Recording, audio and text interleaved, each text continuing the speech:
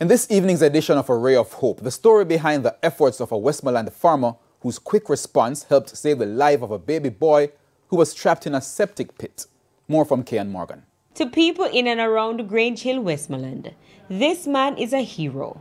However, for 21-year-old Jeremy Atkinson, he's just a hard-working cattle farmer. He recently received an award for bravery for saving a 23-month-old boy who was trapped in a septic pit.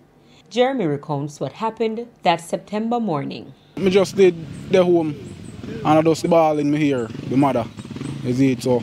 I go out and see what take place and see them take out the youth out of the sewage, is it? So I did it and them are saying dead, them are passing over saying dead. But me I say we have to just test him. So I kind of just go over there, start giving some chest compression, mouth to mouth till revive up and give one blow.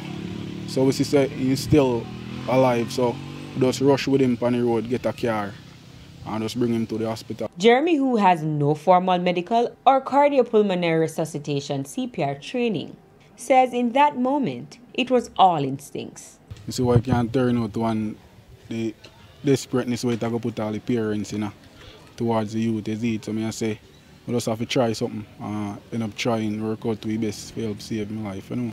And even though others thought it was too late, Jeremy saw hope. It was hard for just see a little baby like that when I live no life, you know. For just gone, so I may have niece and nephew same way. Could anybody them the accident they reach, so I just have to get help in hand. But this was not the first time Jeremy displayed heroic prowess. Two little kids dead up on the road, same way the bike kind of come bounce them down. Me and one other youth they did the same way. We assist, you know, get car and thing, get up the parents and send them off hospital, and then it turn out good same way. It is why on Heroes Day, Jeremy received an award from the Jamaica Cultural Development Commission and the Westmoreland Municipal Corporation.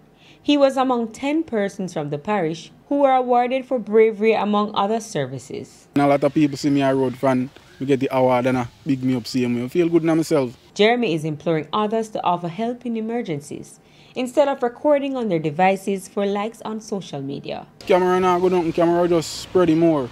Is it the time of your video? Somebody can assist, you know, assist where you assist, can save a life. Better when a life save, you know. With A Ray of Hope, I am Kian Morgan.